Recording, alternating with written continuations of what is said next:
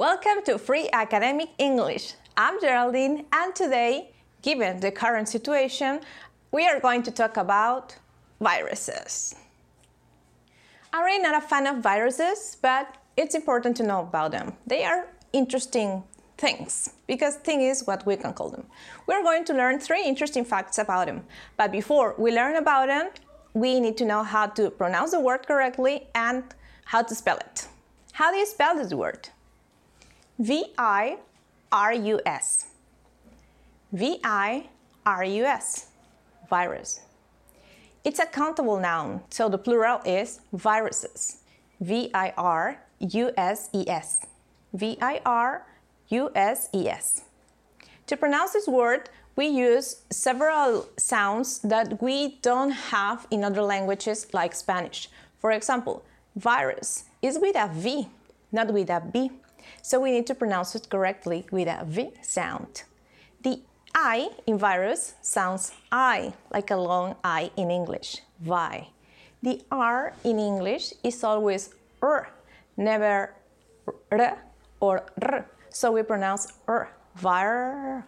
Then the U, since the syllable is not stressed, we just pronounce it with a schwa, the minimum sound in English, And the final letter is an S.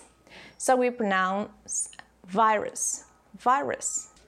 And plural adds a syllable, z, viruses. But what is the definition of it? We are going to take a look at it with word reference. In word reference, we have the definition of virus. We have the pronunciation with the phonetic alphabet, virus. And then we're going to read some definitions. One says, a very small living thing causing infection, which reproduces only within the cells of living hosts, mainly bacteria, plants, and animals. I don't like it because a virus is not a living thing. Let's look for another definition. The second definition is better. An ultramicroscopic 20 to 300 nanometers in diameter, metabolically inert infectious agent that replicates only within the cells of living hosts, mainly bacteria, plants, and animals, composed of an RNA or DNA core, a protein coat, and in more complex types, a surrounding envelope. Good.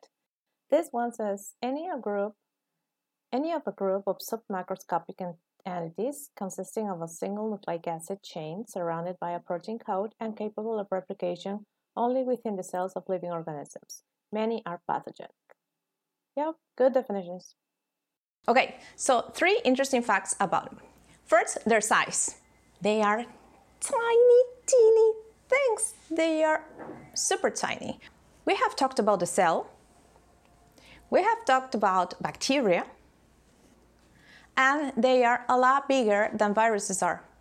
Can you believe that viruses infect bacteria because they are so tiny they can enter bacteria and contaminate them? They are tiny. And I'm going to give you another example so you can have an idea of that. If we imagine that our body is composed of cells and one single cell is the size of the entire world, and we want to know the size of a bacteria, for example, we'll look for the size of a city like Lima. A bacterium is the size of the city, Lima. A virus will be a lot smaller, like the size of a small island here in Lima, like 10 times smaller than a bacterium. And again, the world is one of our cells. Fact 2.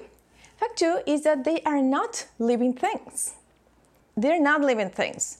To be a living creature, you need to have the capacity to reproduce yourself. Viruses don't have that.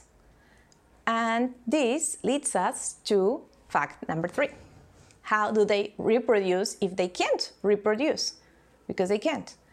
They use us. Well, us, animals, plants, even bacteria, to reproduce. They take our cells as hostages and they trick us into believing that their genetic material is part of our genetic material. And we reproduce it like the normal cell does, usually, or more than normal. That's why we get sick. And then we create new viruses. They don't. We create them. Can you believe that? Well, it's an interesting fact about viruses too. Well, those were 3 facts about viruses. I hope you like them, that you enjoyed this video, and that you keep watching these videos. Share, follow me, comment, and thank you for watching. See you soon.